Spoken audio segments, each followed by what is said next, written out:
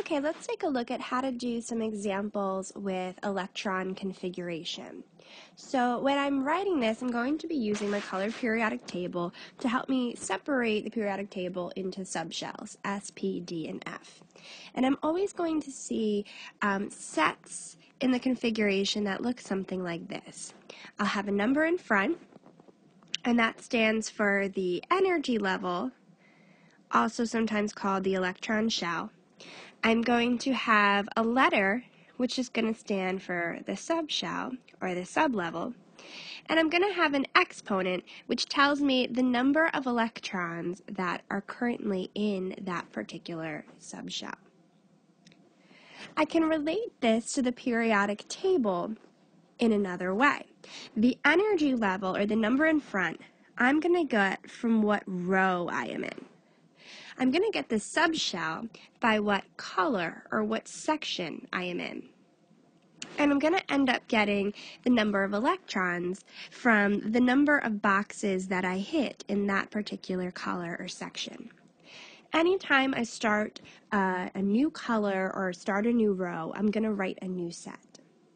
So let's take a look at sulfur S. Let's locate that on my periodic table. There it is, S.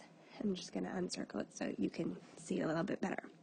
Whenever I'm doing this, I'm going to read through the periodic table. So where do I start when I'm reading? I start at the top of the page at the left. So that's what we're going to do. We're always going to start at row 1 up here by hydrogen. Okay, so I'm going to write these sets of number, letter, exponent. So I ask myself, okay, what row am I in? I'm in row 1. I'm starting at hydrogen. So I write 1. Okay, what subshell am I in? If I'm starting at hydrogen, I'm in the S subshell. So I write S. Okay, and let's count how many boxes I hit. I hit hydrogen and I hit helium.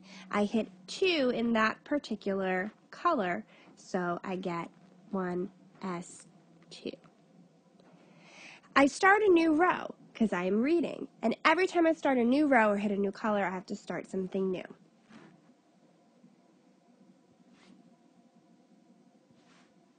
Let's say we're going to do AS, arsenic. Now let's find arsenic. Here it is on our periodic table. And let's just practice this using the abbreviated or the condensed electron configuration to save some time. So to do that, I can abbreviate with the noble gas in the row above it.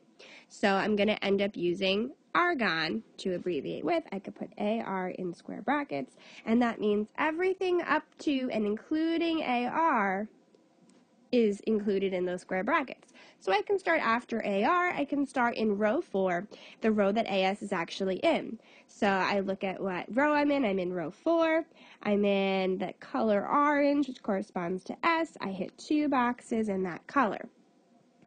Now something special happens with D, and it's something that we just kind of have to memorize. When I hit D, D is actually 1 energy level back. So even though it's getting filled after 4S, when I hit D, this is actually in the 3rd energy level. So I'm always going to put 1 less than the row that I'm in when I get to D. So I do 4S2, then when I get to D, I have to remember, hey, that's 1 energy level back, and put a 3 in front, D. Count how many boxes. I get 1, 2, 3, 4, 5, 6, 7, 8, 9, 10 boxes. 10. When I'm out of D, I'm back to normal. So I'm back in the 4th energy level.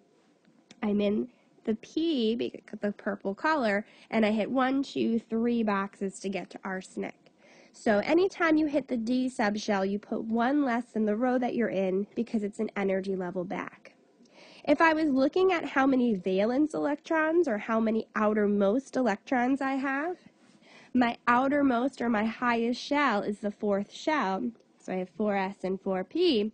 So I only have 5 valence electrons, 2 plus 3. The D, because they're a row back or an energy level back, they're never going to count as valence electrons. So if I get into the row after, let's say I get into the 5th row, just to kind of practice with this D concept, once I get to RB over here, this would be 5s2.